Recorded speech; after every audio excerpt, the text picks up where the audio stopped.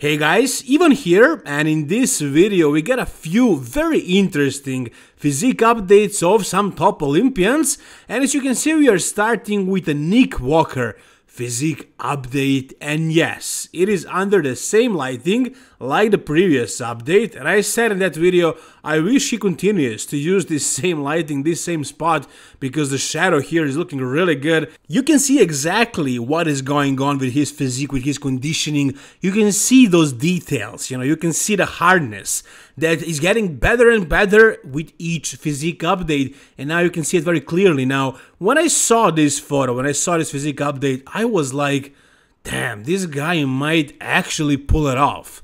Like, he might actually win the freaking Mr. Olympia, because that's how freaky he looks in this photo. I mean, who has this kind of freak factor? I mean, who's gonna be more conditioned? Who's gonna be bigger? Who's gonna have more dense muscle? Who's gonna have freakier body parts on that stage than Nick Walker?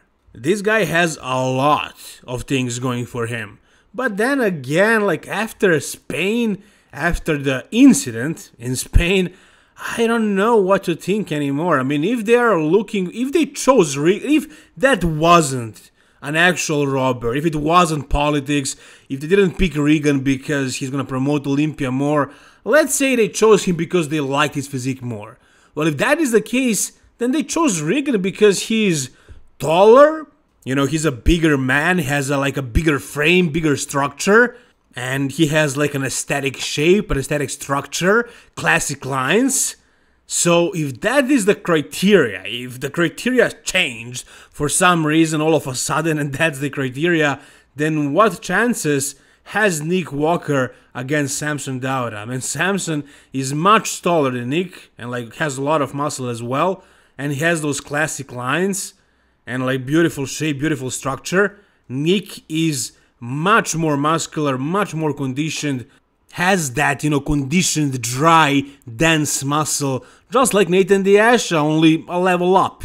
So if what happened at Spain was legit, and the judges really thought that Regan was better, then I guess Nick doesn't have any chances at the Mr. Olympia. But we all know that that show in Spain was a mistake.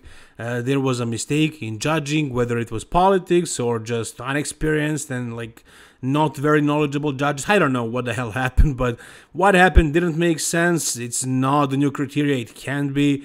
If you talk about where Nathan would place at the Mr. Olympia, I mean, I made a poll, you can vote, but I made it with a purpose.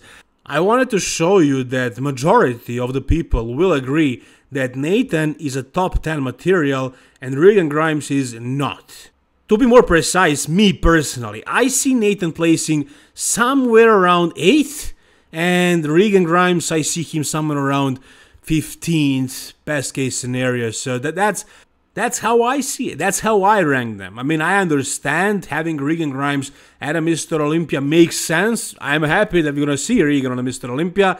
But was he supposed to win? In my opinion, absolutely not. But enough talk about Regan and Nathan and Spain Pro. I was supposed to be done with this topic, but I guess I can't let it go, not just yet, man. I really believe that the judging in IBB is fair, especially lately. And I wish they gave us some sort of an explanation. I actually had a dream the other night in which they actually gave the victory to Nathan. They corrected a mistake. They gave him the trophy afterwards. Would you believe that? That's how upset I was after this. But it is what it is. Let's let it go. Let's focus on what is happening right now. That stuff is in the past. Nick Walker, once again, can he win the Mr. Olympia? That is the question. Well, considering that this is actually 7 weeks out and that he's this big, I think he's in his high 270s. That's something he said on a podcast with Guys Sternino. I think he's like 279. So 280, guys. 5'7", 280. Shredded. Shredded. I mean, look at the lower chest. When you have those freaking details, those lines, I mean, that kind of granity look to the lower chest, that means you're in a really good shape. And again, 7 freaking more weeks are left. So he's going to be rock hard and this heavy. That means he's going to be really big. and he is going to be such a freak that I don't know if the other guys can handle the freak factor, but we'll see. I think it is very, very possible for Nick to win this show, and I can also make arguments for another 5 guys, which is exactly what makes Mr. Olympia 2023 so exciting. There are like 5 phenomenal guys, maybe even more, who can actually pull the win. And that's what's so exciting. I can't wait to watch this show because I have no idea who's gonna win, and everybody is looking super impressive, especially right now at 7 weeks out. Well, I mean, everyone except for Samson Dauda. Samson Dauda looks very soft, but everybody looks very, very soft at this spot. I mean, this, I think, NPC or IBB Pro League headquarters. He went, I think, maybe less than a week ago with Fu Arabia. They went over there. He did some posing practice. They corrected some of his poses.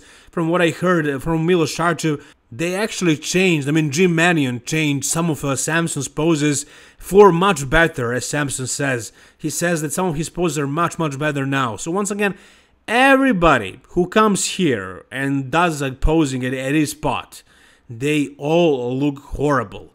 This is like the worst lighting in the world, right there at the NPC headquarters. If you happen to be invited, go there, pose, but do not film it. Do not do that to yourself.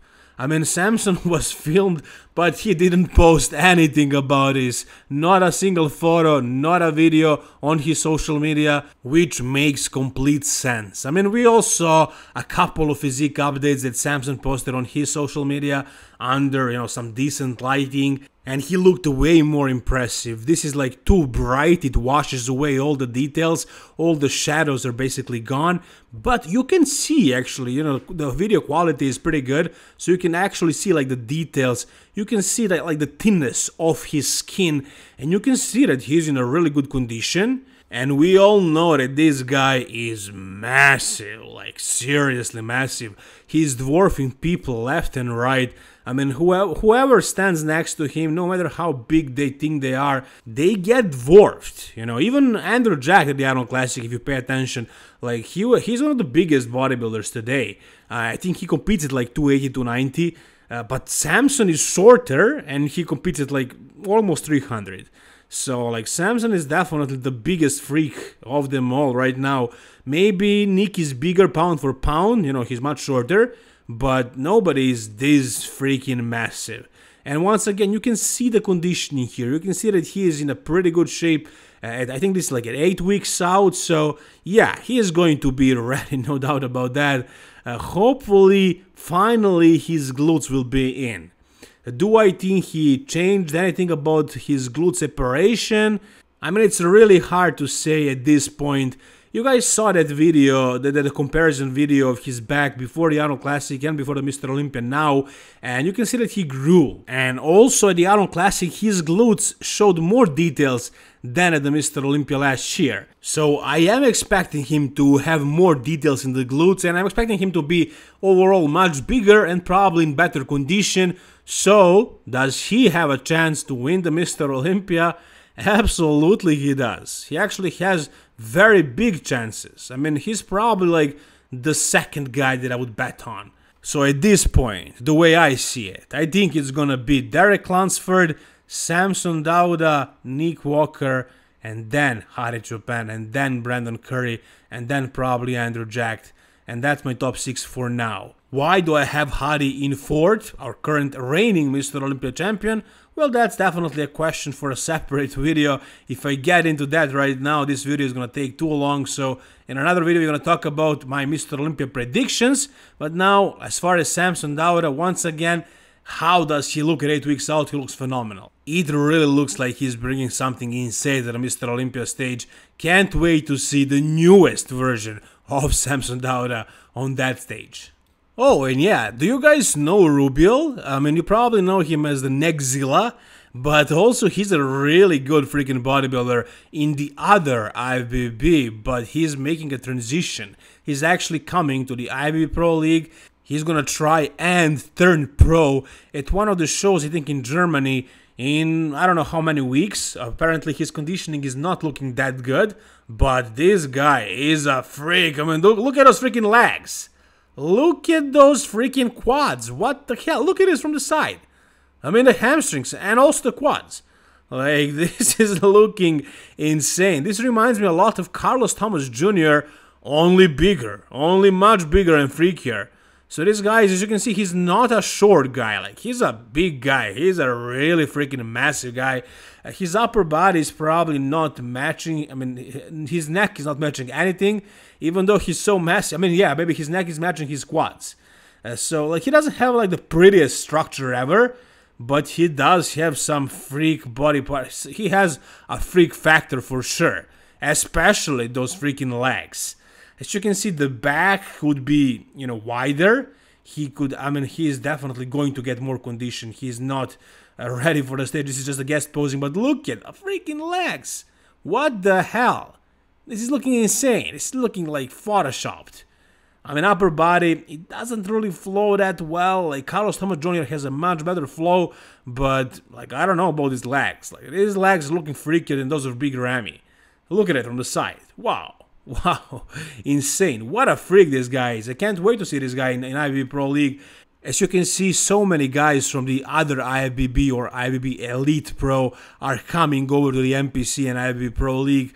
And I know why that is happening, because, you know, IFBB over here is just, you know, very, very bad. Like, it's falling apart. It's not going to be a thing, I think, in a couple of years. So everybody is jumping ship right now. We already have Michael Krijo. I think Andrew Jack was also supposed to compete over there. They tried to get him. They didn't get him.